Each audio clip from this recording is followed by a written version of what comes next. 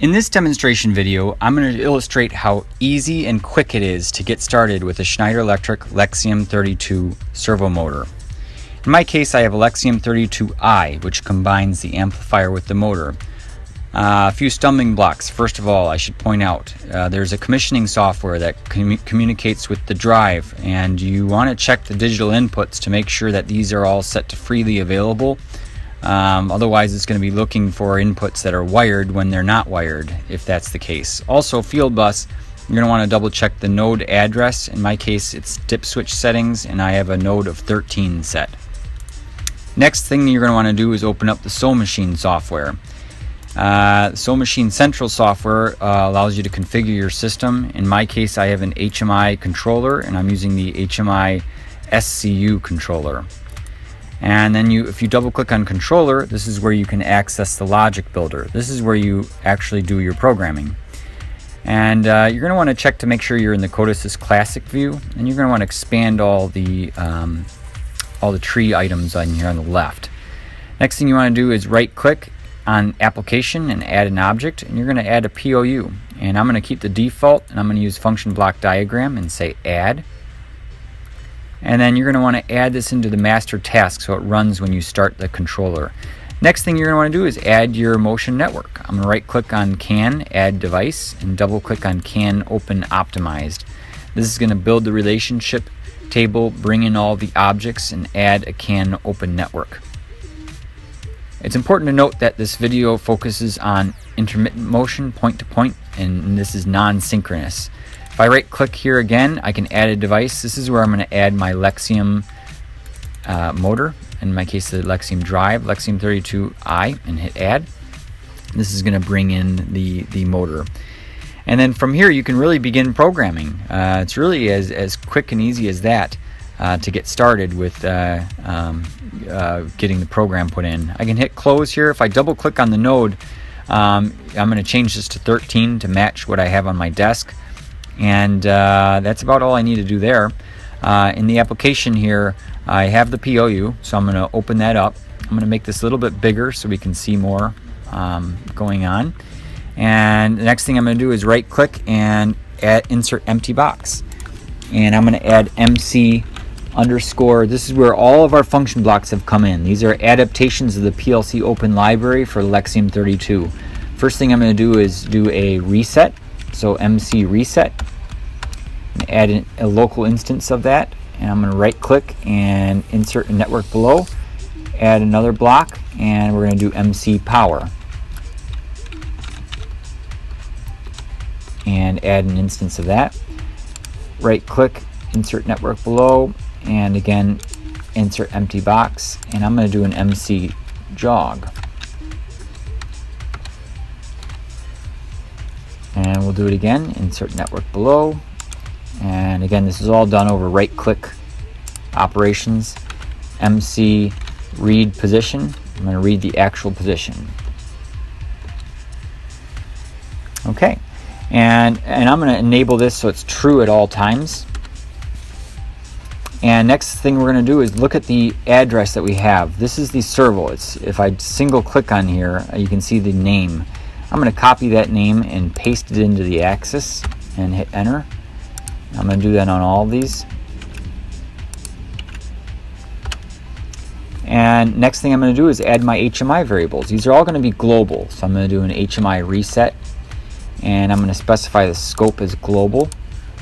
Say OK. Do an HMI power, and we'll specify that as global as well. We'll do an HMI forward. We'll just do a forward command here. Say global and OK. And we'll do position.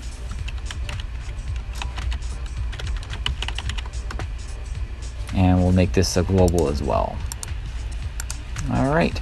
The rest of these question marks I can blow away by hitting the delete button on my keyboard. And if you have any questions as far as what the input and output pins are of these function blocks, what you can do is hit F1. For example, on the jog, if I hit F1, it'll give me information about what these inputs do.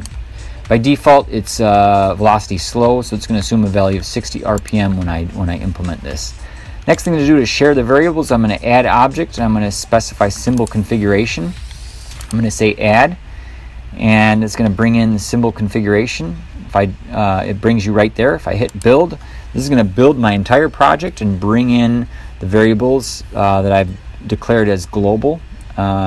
And this is, you need to specify as global to share them with the HMI. I'm going to hit checkboxes in all of these.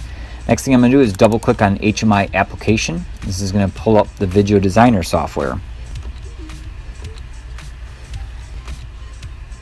And now within the Video Designer software, if I go to my panel, you can see in the bottom right corner it's updating the symbol information. It's bringing in all the tags, the code assist tags. Schneider Electric leverages Code Assist 3.0, and these PLC Open function blocks are all version 2.0. We're going to go ahead and make this window a little bit bigger, and we're going to add a switch here, and we'll call it, we'll give it a label right away. We're going to enable the label, and we'll call it reset. And I'm going to give it a color of black, and we're going to assign this as a bit, and we're going to specify it as a momentary on, and we're going to go ahead and add the variable. So I'm going to select the SoMachine tab. This is bringing in the variable, and we'll assign it to reset, and we'll hit add, and we'll say OK. Now I'm going to right click to make that deselect it. I'm going to copy and paste, and I'm going to do the same thing for my power. I'm going to rename this to power. And I'm going to come over here and do a toggle, and we're going to just rename this here directly power. I'm going to copy this whole thing, and we're going to make it a switch with the lamp. We're going to make the lamp the exact same thing. I'm going to hit apply and then say OK. Alright, next thing I'm going to do is I'm going to add a numeric display, and we're going to monitor the position. So I'll go ahead and add that in. We're going to hit the variable and select our position. Say OK. And we'll go ahead and say we'll add units. We'll say counts. Say OK. Alright. And then last but not least, we'll add our jog button. So I'm going to do again a copy paste operation. Open this up, and we're just going to name it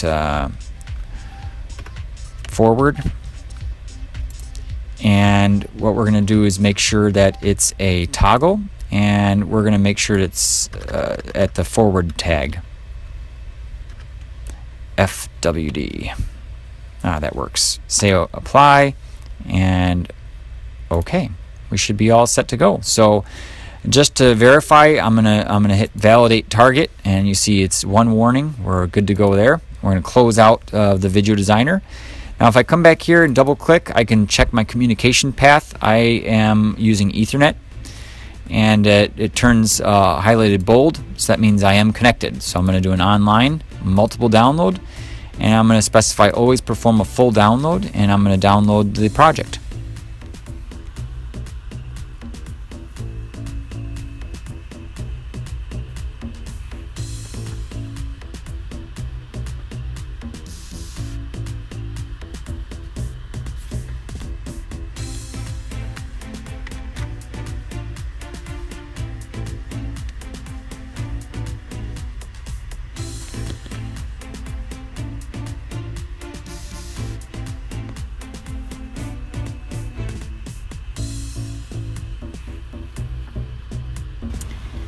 And it's going to go ahead and download the project, and then it's going to boot the HMI.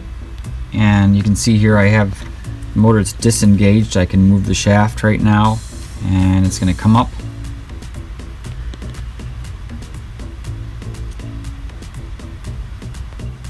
And there we are. So you can see as I move it, already we're seeing the counts come in. And I'm going to go ahead and hit the reset button. We'll hit power. Okay, there we go. So we're engaged. Cannot move the shaft. And now I can go ahead and hit the forward button. And there we go. You see the counts moving up, and the motor's moving.